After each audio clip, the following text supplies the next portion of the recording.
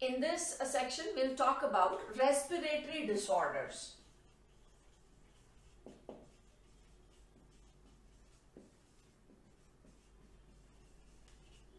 And these respiratory disorders, that means there are certain conditions which affect the respiratory system. They are categorized into three main heads. First are infectious respiratory disorders.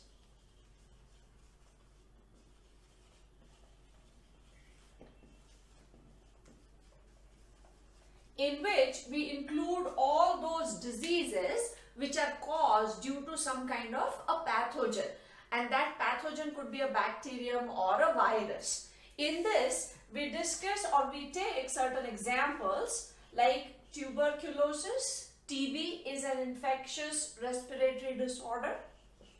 Then pertussis,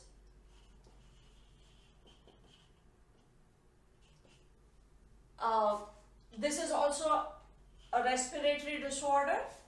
Pneumonia, this is also an infection which or the pathogens in these cases, they affect the respiratory tract. The next one, diphtheria.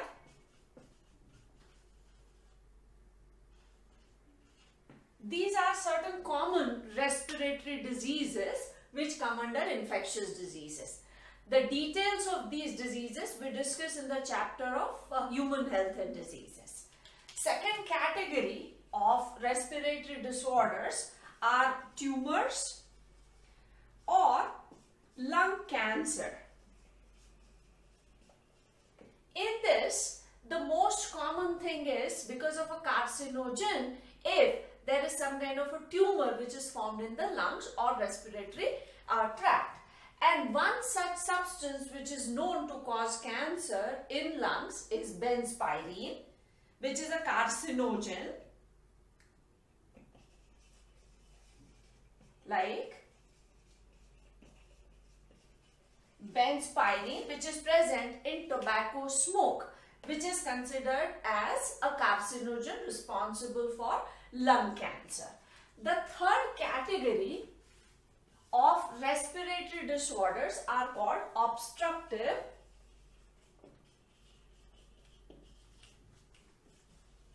respiratory disorders, in which we talk about allergies, bronchitis, asthma, emphysema, etc. So we will take all of these one by one in detail. The first one, allergies.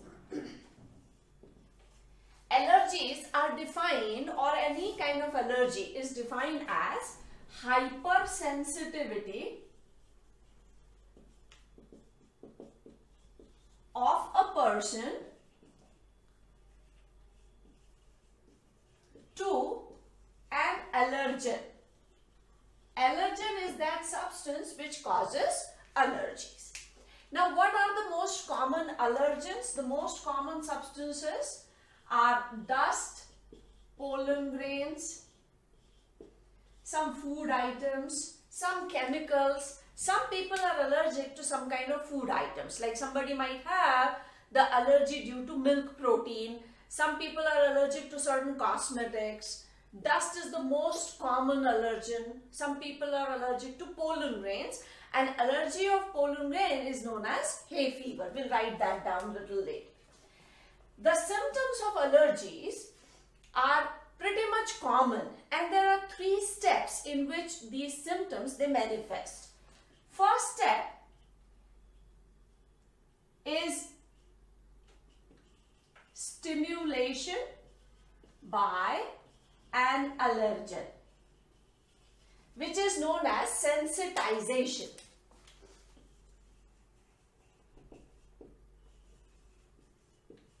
And this stimulation by that allergen is happening for the first time.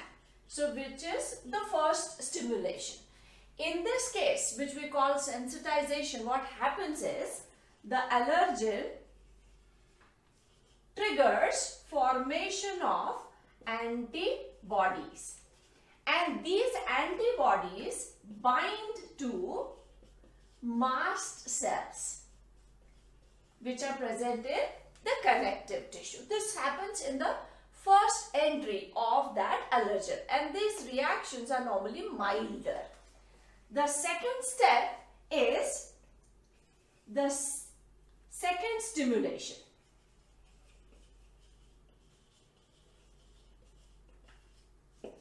What happens when this allergen enters the body?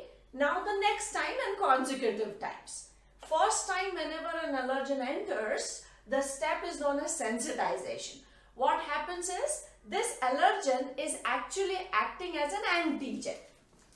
It is also acting as an antigen, and that is why this antibody synthesis or formation takes place. These antibodies, they bind to mast cells and they are there in our body.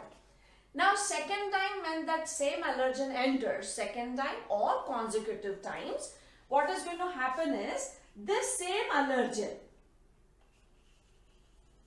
now is going to bind with these antibodies these mast cells which are stimulated or attached with antibody. So allergen binds to mast cells which are stimulated or attached with antibodies. So now what has happened so far is, if we just explain it using a simple diagrammatic representation, the allergen, say for example we are representing by a circle, and we know antibodies, they are the Y-shaped structures, the immunoglobulins. So because of this allergen, these antibodies are formed. If this is the mast cell, the antibodies are attached to these mast cells. So this mast cell is stimulated or is attached with the antibody. Now we are talking about the same type of the mast cell. Now when this allergen enters the next time, it comes and binds with this mast cell which is already attached to the antibodies. And as soon as this happens, the mast cells rupture. And rupturing of mast cell releases histamine. And this histamine is responsible for the allergic reaction. So now step number 3 is histamine action. And histamine action, we know, is there can be inflammation, running nose, watery eyes, irritation in the throat. These kind of reactions, they take place due to histamine. And that is why in treatment of allergic, antihistaminic drugs are taken. So symptoms include inflammation, running nose, watery eyes, sneezing, etc. These are some common symptoms in most of the allergies. So what happens when a person gets allergy? What exactly is this allergy? And you must have seen that some people are allergic to a particular thing. Say if we are talking about dust.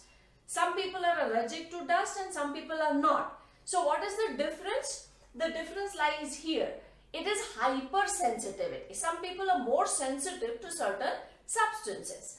So hypersensitivity of a person to those kind of substances is allergy. And those substances which are responsible for this reaction, they are known as the allergens. This complete process or this reaction takes place in 3 steps. First time, stimulation with the antigen, which is known as sensitization, where this allergen acts as a mild antigen. Antibodies are formed and they attach to the mast cells. After this, whenever the same allergen enters, it binds with the same mast cells which are attached to those antibodies. And because of this, mast cells rupture, releasing this histamine. And third is whatever happens because of this histamine. So this is how allergies are seen, or these are the most common symptoms. If we talk about treatment, then antihistaminic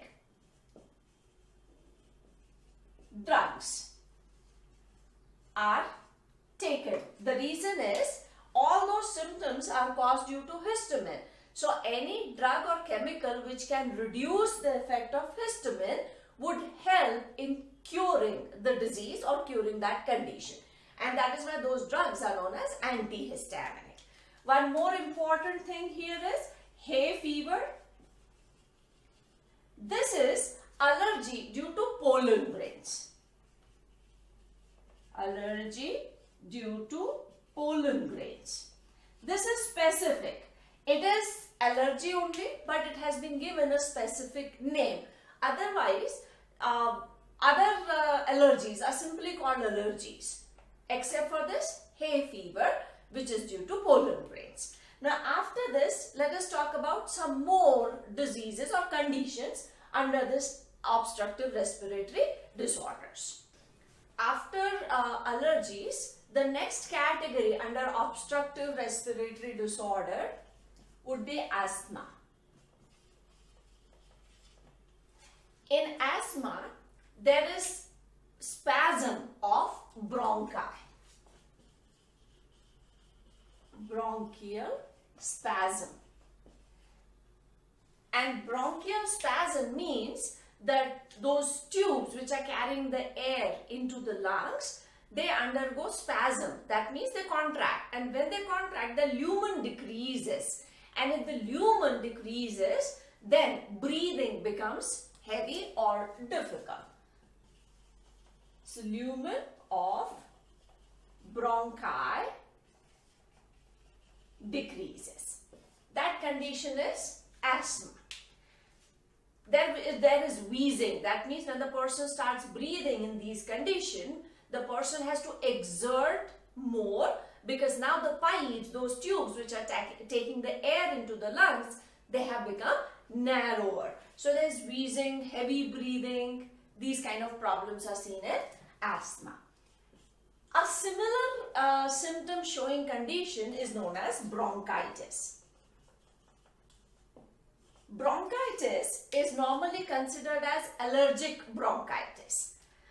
In case of asthma also, as well as bronchitis, the stimulant, the things which are going to cause these conditions are pretty much same. Here also it could be because of cold weather, it could be because of dust, it could be because of any such kind of allergen. In case of bronchitis also, it is the most common thing that triggers this condition is same, dust, pollen, or all these things. In this case, there is again wheezing, heavy breathing,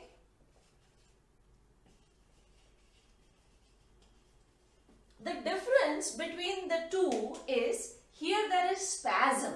Here spasm is not that predominant symptom.